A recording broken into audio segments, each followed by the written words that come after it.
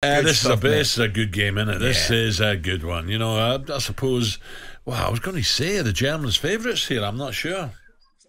Oh, it's going to be a tough game now. I'm literally at Stansted Airport. I'm on a chartered flight with 300 West Ham fans, and I'm looking forward to getting across there and watching the game. But I think we're all I'm just talking to me pals and that. I think we just want to be in the game come the second leg next Thursday. I mean, there's nothing worse, is there? You know, play a first leg, get walloped 4 or 5-0, and then of course everyone turns up next week with not a lot to play for. But I think you know, even if West Ham lose the game, you know, you lose 1-0, 2-1, it's not a problem. And let's not forget they lost to Seville 2 years ago, 1-0 out in Seville, and then they won 2-0 in the second leg. So, you know, just put in a good performance. But it's made for Moyes, isn't it, Al? It's one of those set up defensively. Exactly. Mind you, no Jared Bowen, though, is there?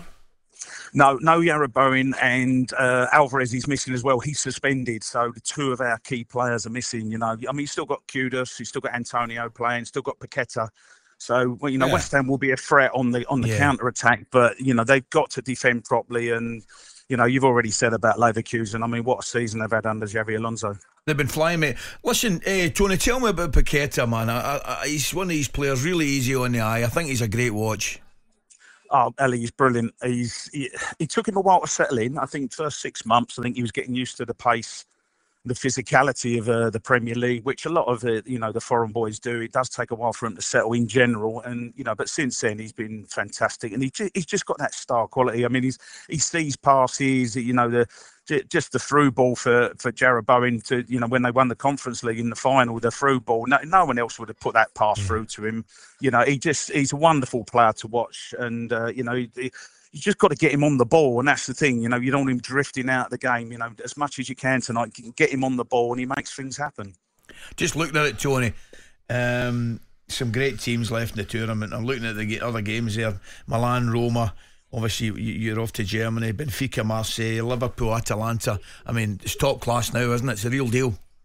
It is, yeah. I mean, I think the Conference League for West Ham last season, it was almost a competition as for Villa this year, you know, where you almost expect them to go and win. I know there's no such thing, but you think they've got a real good chance. But you look at those teams in the Europa League quarterfinals.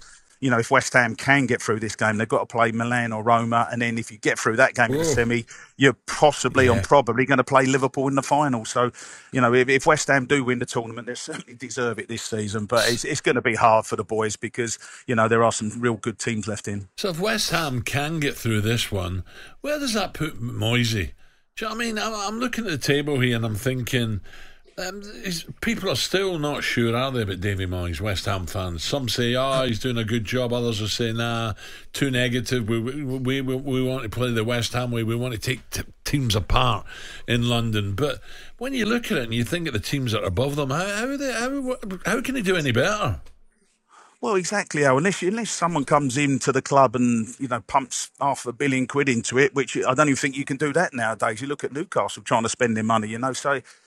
You know, what more can Moyes do? You know, I mean, I understand the counter argument. You know, obviously the style of football, and you know, sometimes the substitutes. I understand all the sort of negative points that people would point out, but the thing is with Moyes, you know, I've said this before. I blame the board. They should have given him a contract after he won the Conference League. Give him a 4-year contract, and then you wouldn't have all this nonsense about a manager out of contract at the end of the season. And if you know, it's all right. West Ham tried it before. They had David Moyes, and let's get a so-called top-class manager. They get Pellegrini in, who was hopeless, by the way, and then they get David Moyes back, and it'd be the same now. If you get rid of Moyes, who do you replace him with? You know, no one can ever come up with a name that's going to do better than what Moyes has done. He's done brilliant. You know, for West Ham to be 7th, to be in the quarterfinals, to be playing Europe for 3 years running, you have to look at the stats sometimes. And, you know, he's done brilliant, Moyes. He's done really, really good. But I do get the counter arguments when fans talk about it. So, Tony, how long's the flight? Is it Northern Germany, Leverkusen? I don't think I've ever been to Leverkusen. Yeah, we're flying to Cologne now. Right, and okay. Leverkusen's it's about 15 miles north of Cologne, I think. So we're staying in Cologne overnight. And, you know, Al, do you know what? I didn't really experience it as a player. I played 15 minutes when I was at Leicester against Atletico Madrid. That was all I played in Europe. So, you know, when West Ham got in Europe 2 years ago, it was great for me. I've been doing it the last 3 seasons, and you get on the plane, all the boys having a laugh and a joke and having a pint. And it's fantastic. I'm going to tell you, mate, as decisions go, you've made a proper one, because Cologne is miles better than Leverkusen as a city. There you are. So the boys have made a great decision, TC. I was there. I was there. 81. I'm looking forward to it. Semi-final. 60,000. What a team you had! What a team you had! 60,000 full house, and I always remember looking at it. Tony Woodcock was up front. Rainer Bonhoff was at the back, right? Schumacher was in goal. Lebarski. Well, he was the one. This little bandy guy in the wing. Who's this fella? He was electric. He was some player. Lebarski. And Big Lofty turned up 1-0. We beat them. It was brilliant. Absolutely. You can't beat European football, Alan. And I'm just so pleased for the West Ham fans because it's been a long time for them. They've been long suffering for 40 odd years. And I think all the boys, there'll be probably 4,000 or 5,000 out there, not all of them having tickets. And, you know, I'm so pleased for the fans because, you know, it's a great football club and the fans deserve a little bit of success. Albeit, even if we get knocked out against Leverkusen, they've had the taste of Europe and it's great for the fans. Tony, enjoy it. Tony, enjoy it, mate. I will do. Have a Cheers, great, boys. Speak soon. You get a result. Half the rows in Shenfield will be empty. Old Harry de Grasse and a few of the boys will be on the plane there, heading out to Germany. Great trip to for the get boys, on. isn't it? Oh, magic. talkSPORT Breakfast with Alan Brazil. Thursday and Friday morning, 6 till 10.